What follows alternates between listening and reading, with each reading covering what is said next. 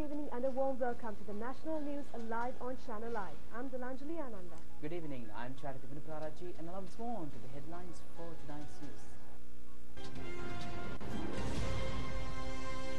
Director General of Health Services informs the Secretary to the President that there are no obstacles to conduct the electoral process within health recommendations and guidelines.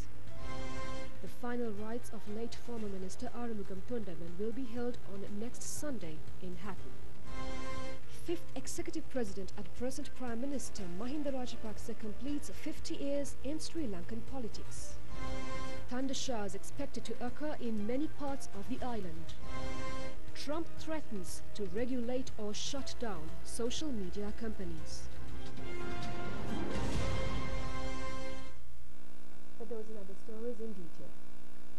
The Director General of Health Services has informed the Secretary to the President that there are no obstacles to conduct the electoral process under the health recommendations and guidelines. The Attorney General Department has informed that relevant particulars in this regard has been submitted to the Supreme Court. Additional Solicitor General Nishara Jayaratne said that the Attorney General has submitted 3 complete reports on the collective steps taken by the government led by the President in containing and preventing the spread of COVID-19 pandemic in the country. Additional Solicitor General Nishara Jayaratne said that according to the State Intelligence Service report, after the 30th of April, excluding the Sri Lankan Navy's COVID-19 cluster, quarantine centres and hospitals, no new COVID-19 cases were reported from the community. She said that the contents of the letter issued by the Director General of Health Services, Dr. Anil Singha, to the Secretary to the President on May 20th have been submitted to the Supreme Court. She further stated that the Director General of Health Services has further indicated that the COVID-19 pandemic has been successfully controlled in the country while the number of infections and deaths from COVID-19 are at low levels at present. Accordingly, she said that the Director General of Health Services has cited in his letters that guidelines to hold the elections based on health medical recommendations and maintaining social distancing can be facilitated and there are no obstacles for the future proceedings of the electoral process. She also said that the epidemiology unit at the Ministry of Health has submitted reports on the containment of COVID-19 in the country from 29th of January to 26th of May to the Supreme Court when presenting submissions on behalf of the Attorney General. She added that these reports have indicated that the spread of COVID-19 pandemic in the country has been contained and prevented. Therefore, there are no obstacles to conduct the electoral process. And meanwhile, President's Counsel Manohar De Silva informed the Supreme Court that no legal provisions exist to recall the Gazette notification issued by the President to dissolve the Parliament. He further informed that no legal provisions have been facilitated to conduct the general election within a period of 3 months from the date of the dissolution of the Parliament and to convene the new Parliament. President's Counsel Manohar De Silva, representing intervenient petitioner Professor Pandula Andagama, made these submissions when the fundamental rights petitions filed challenging the dates of the general election on June 20th and decisions made by the President to dissolve the Parliament were taken up for consideration for the 7th day of today. The petition have been considered before a 5-member judge bench led by Chief Justice Jayanta Jayasuriya. President's Counsel Manohar De Silva reminded the court that the Supreme Court had informed the Election Commission on its authority to take an independent decision to allocate a date to hold the election. Accordingly, they pointed out that it is surprising for the Election Commission to request more time to declare a date to hold the election and to issue a preferential numbers under such circumstances. He alleged that an issue has erupted pertaining to the attempts taken by both Election Commission and petitioners to postpone the general election considering these facts. President's Counsel Udita Ulagaheva, representing an intervenient petitioner, pointed out several disparities in the facts cited in petitions filed by each petitioner. Further consideration of petitions was postponed till 10 a.m. tomorrow. The final rites of former Minister and leader of Ceylon Workers' Congress Arumugam Thondaman will be held on next Sunday at the Norwood Stadium in Hatton. The mortal remains of the late minister is laying at his residence in Bataramula. Minister Thondaman, who was admitted to the Palangama Base Hospital over a sudden illness, passed away last night. Upon hearing the news on the sudden demise of the former minister, many ministers led by Prime Minister Mahinda Rajapaksa arrived at the Talangama Base Hospital last night.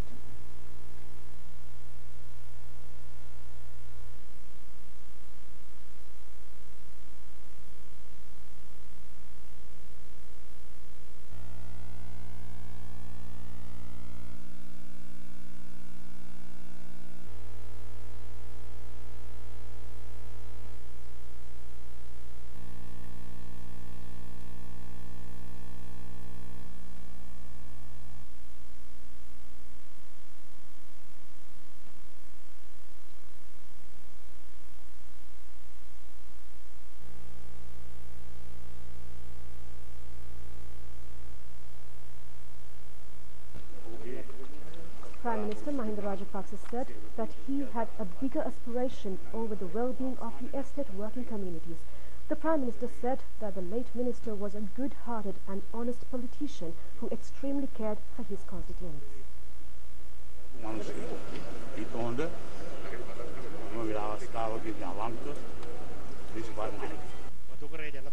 Minister Dr. Bandula Gunawardena said that the late minister was a leader who had won the heart and trust of all communities in the country.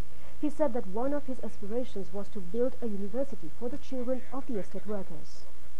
Former parliamentarian Mahinda Ananda Abeykoon said that the late minister discussed on the 1,000 rupees salary for the estate workers even 1 hour prior to his demise. Former parliamentarian Susiri Premajayantha said that the late minister was a compassionate and honest leader who was still considered to be the leader of the estate worker communities at the previous provincial council elections. The mortal remains of the late minister Thundaman was placed at the private funeral parlour in Buralla till 10 this morning. Subsequently, the remains were taken to the late minister's residence in Battaramulla. The remains of the late minister expected to be taken to the parliamentary premises tomorrow. The mortal remains of the late minister will then be taken to the headquarters of the Ceylon Workers' Congress on 29th and will be kept at the premises until May 31st.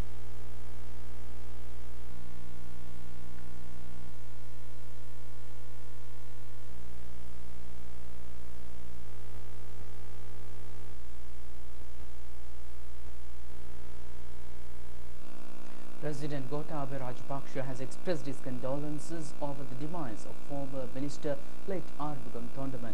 Issuing a message of condolences, the president has said that he was deeply saddened by the untimely demise of Minister Arbugam Thondaman, who served his community with dedication for the economic and social well-being of the less privileged plantation workers. The president said that the late minister, who had correctly identified the issues faced by the Tamil community, dedicates his entire political career to find solutions for these concerns.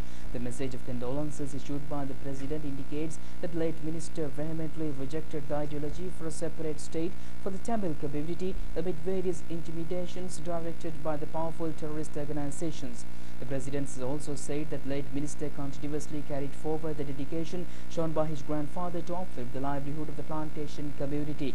The message of condolences issued by the president indicates that revolt incepted by late former minister Soumya Murthy and carried forward by late former minister Arbugam Thondaman has brought upon a better livelihood for the present-day plantation communities.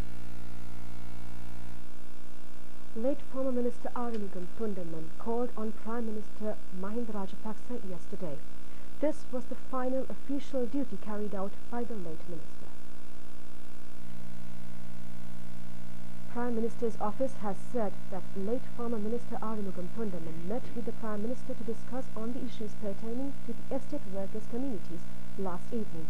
A proposal was handed over to the Prime Minister by late former Minister Arbugam Thondaman to resolve the housing issue of the plantation worker communities.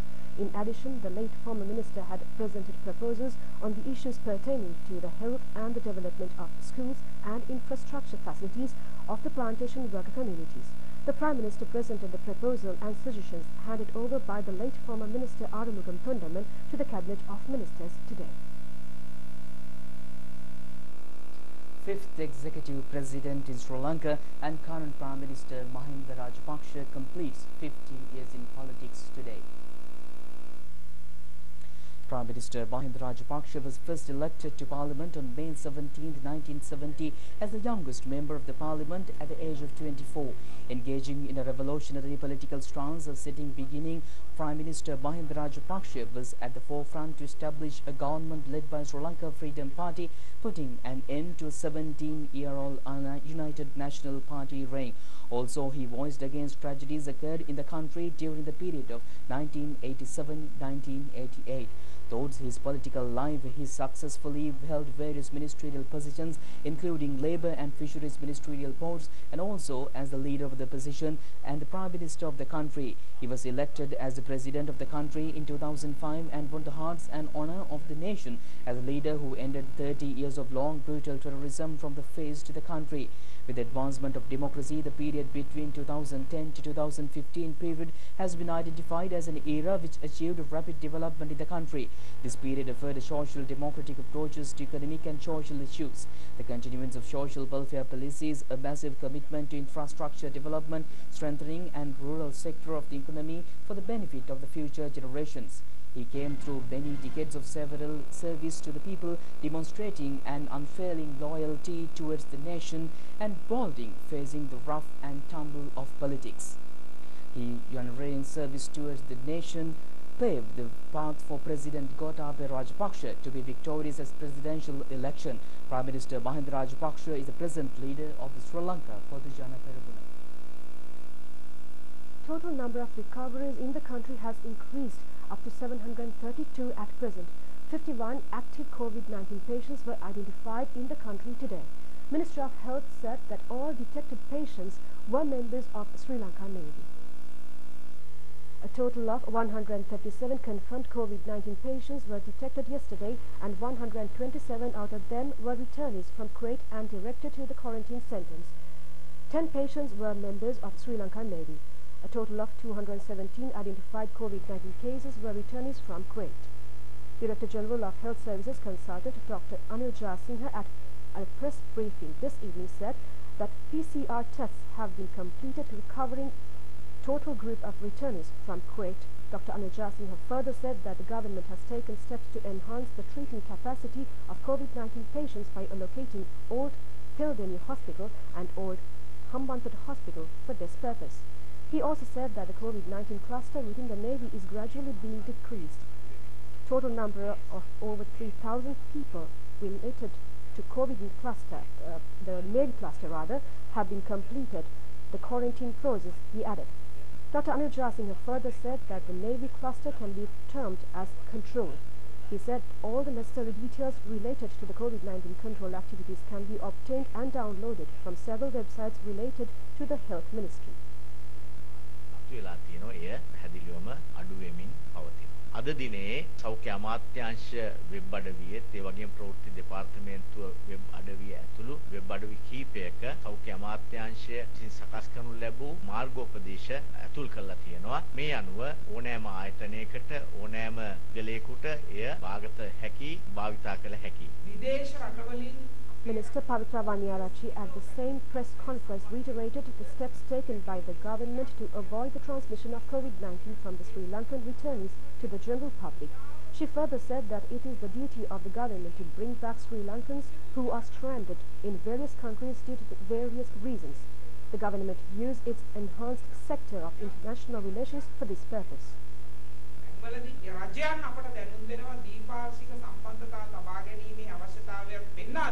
Visa නැතුව එහෙමත් නැත්නම් අනවසරේ මේ රටවල් වල රැඳී සිටින අපේ ජනතාව අපේ රටට ගෙන්න ගන්න. වැනි කාරණාවලදී වගකියුතු රජයක් විදියට අපට සිදු වෙනවා. අපේ රටේ මේ පුරවැසියන් ඔවුන් අසරණ භාවයට අනාථ භාවයට පත් වෙලා වීසා නැතුව ඉන්න වෙලාව ඔවුන්ව ලංකාවට ගේන්න ඒ ගෙනාවත් ප්‍රජාව අතරට මේ රෝගය පැතිරීම කිසිදු වෙලාවක අපි ඉඩ තියන්නේ නැහැ.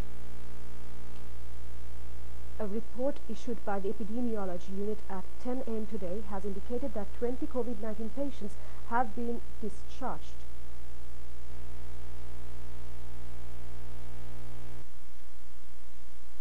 A report issued by the epidemiology unit at 10 a.m. today has indicated that 20 COVID-19 patients have been discharged from hospitals after completely recovering from the disease in the last 24 hours. Accordingly, 336 patients out of the total number of 1,370 of COVID-19 infected patients have been identified as returnees from foreign countries. The total number of 725 confirmed cases in the country identified as members of Sri Lankan Navy and their close contacts. And meanwhile, the World Health Organization says that testing of the malaria drug hydroxychloroquine as a possible treatment for coronavirus has been halted due to safety fears. Trials in several countries are being temporarily suspended as a precaution, the agency said recently. According to WHO chief, the medical journal The Lancet published an observational study on hydroxychloroquine and chloroquine and its effect on COVID-19 patients that have been hospitalized. The Lancet study involved 96,000 coronavirus patients. Nearly 15,000 of the patients were given hydroxychloroquine or related from chloroquine, either along with an antibiotic. The authors of the study reported that among patients receiving the drug, they estimated a higher mortality rate. The WHO chief said that the executive group of the Solidarity trial, representing 10 of the participating countries, has agreed to review a comprehensive analysis and a critical appraisal of all evidence available globally. WHO initiated the Solidarity trial, a plan to evaluate the safety and efficacy of 4 drugs and drug combinations against COVID-19 more than 2 months ago, which includes hydroxychloroquine. The death rates of the treated groups were 18% on hydroxychloroquine, while chloroquine or chloroquine in combination with antibiotic had an even higher death rate. Accordingly, the researchers have warned that hydroxychloroquine should not be used outside of clinical trials. South Korea reported the highest daily number of new coronavirus cases in 49 days as one of the country's largest e-commerce companies battled as an outbreak linked to a now closed logistics facility. The country has reported 40 new cases, bringing the country's total number to 11,265. A day earlier, the country recorded 19 new cases. More than 2 million children returned to class in South Korea Wednesday despite a spike in new coronavirus cases. Tuesday marked the highest daily number of new infections in well over a month. The country reported 40 new cases as of midnight and 19 the day before. That came as one of the country's biggest online retailers, Coupang, battles an outbreak at a logistics center west of Seoul. At least 36 recent cases have been linked to it, though it was unclear how many of those were reported in the last day. The center is now shuttered. While South Korea has been lauded for its quick and effective response to the pandemic, Wednesday's numbers are among a recent resurgence of cases. It sparked fears of a second wave of infections. The first case at the Coupang Center was diagnosed on Saturday. There is suspicion it's connected to an outbreak earlier this month at a nightclub in Seoul's Itaewon neighborhood. The country's Vice Health Minister, Kim Kang-lip, warned Wednesday that cases linked to the logistics center may rise. We are very nervous about community infections and we are keeping a close eye on the situation. We're doing our best to prevent the further spread of infection through fast contact tracing and testing. Kim says authorities suspect the Coupang Center did not comply with, quote, basic quarantine principles and say an investigation is underway. However, a company spokesman said the center went through daily disinfection. All employees wore masks and gloves and had their temperatures checked. A slow march back to normalcy brought spirits on Wall Street as the floor of the New York Stock Exchange partially reopened yesterday since being closed more than 2 months ago, and investors focused on green shoots of economic activity and news of the race for a COVID-19 vaccine.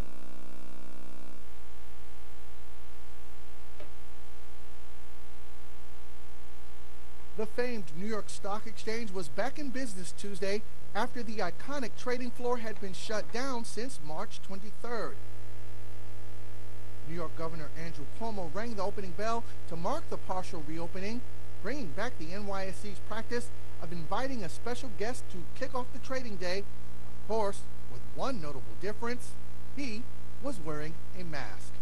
The governor wasn't the only one. All those returning to the iconic NYSE will have to wear face coverings and practice social distancing, which means only a quarter of the people normally on the trading floor will return for now. Later at his daily press briefing held Tuesday at the NYSE, Cuomo highlighted the reopening as a blueprint for other businesses looking to hit the restart button.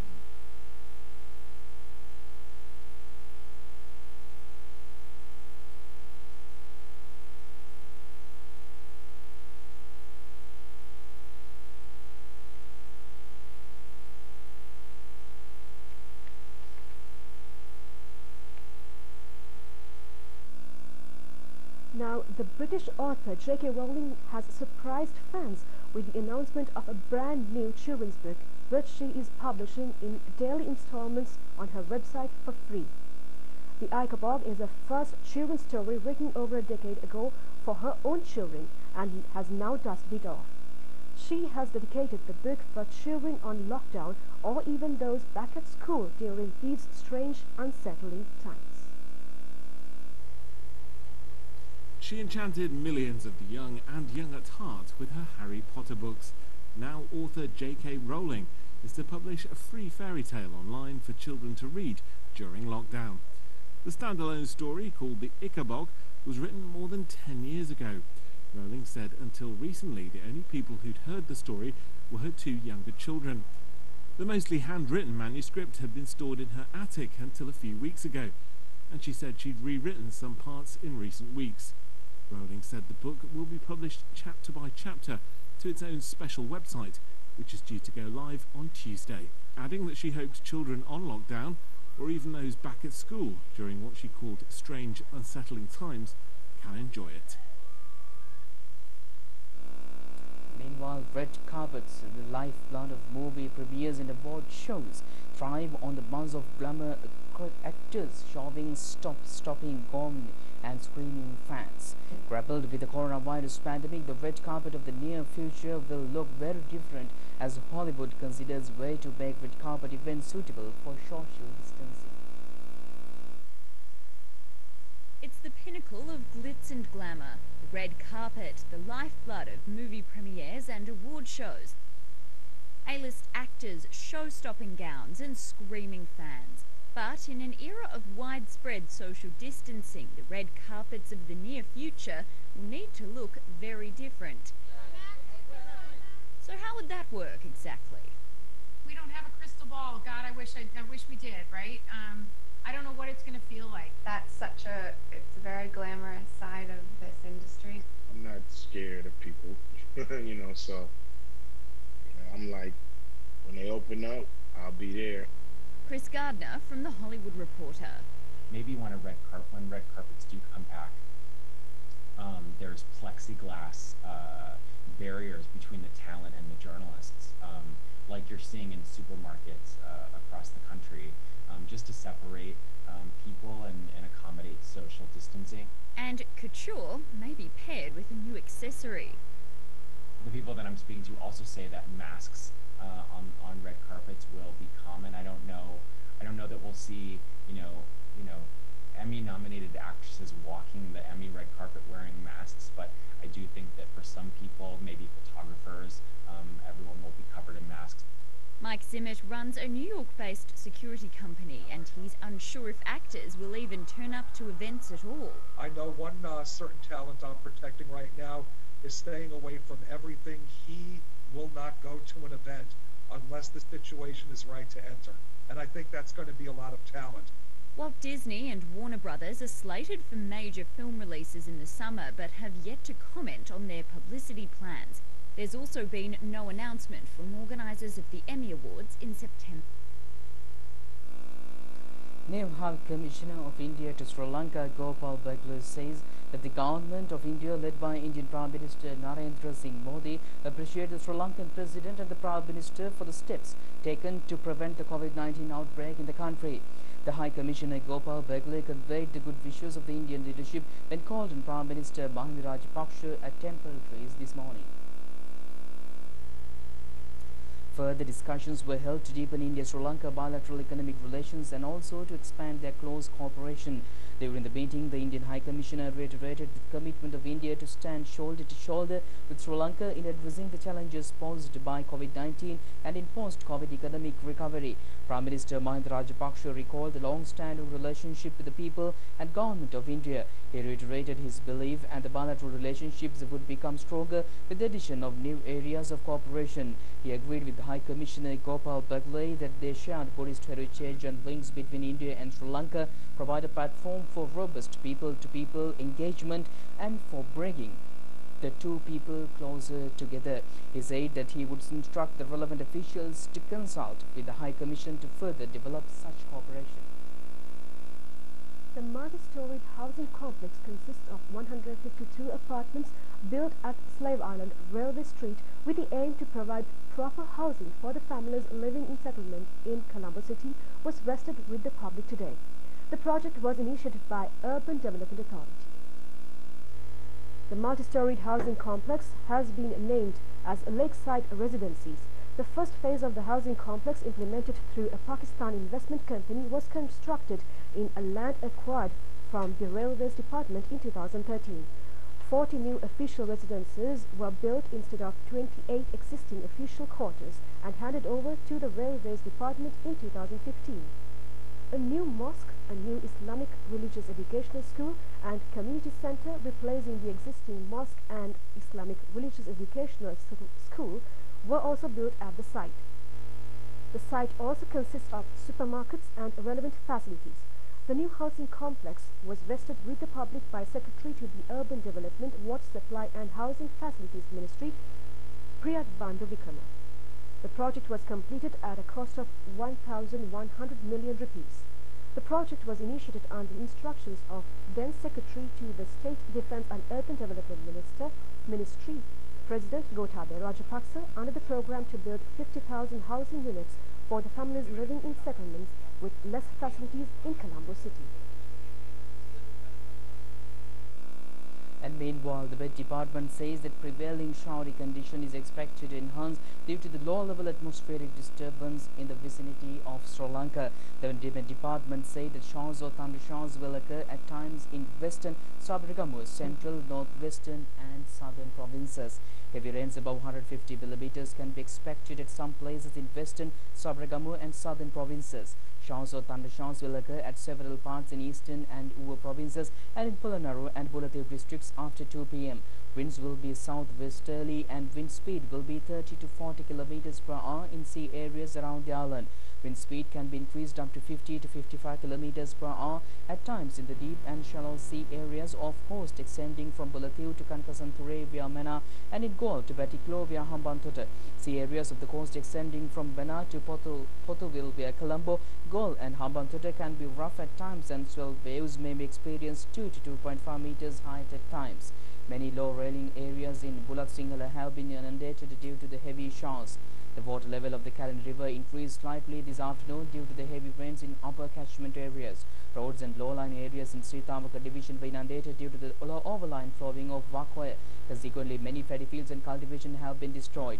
43 houses in Balivere, Gampa have been partially damaged due to the strong wind condition prevailed this morning. Many low-lying areas in Gampa district have also been inundated while vehicular movement have been hindered as many roads were inundated as well. Meanwhile, vehicular movement on Karaduna road in Getahatta Ahaliaguda was hindered after an earth mound has collapsed on the road. Many low-lying areas including Nakandwala, Nigaswala, Erapola, Divurumpitiya have also been inundated due to the prevailing weather condition in the country. Also, a flood situation has occurred in many areas including Hiniduma.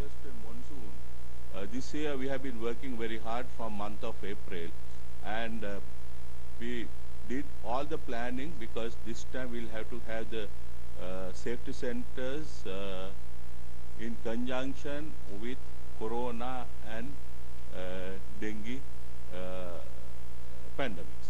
So with that, I think it was a serious scenario that we had to work very hard. So we have been working with health authorities from the beginning and initially from the Ministry of Health we got a very good serious guideline and direction. On that guideline and direction, Disaster Management Center together with Med Department, NDRO and Disaster Relief Center with the advice of the Ministry of Defense and the Secretary of Defense, worked out all our plans, and we walked and we went into all the districts and certain areas, important areas, and we spoke to them. We had this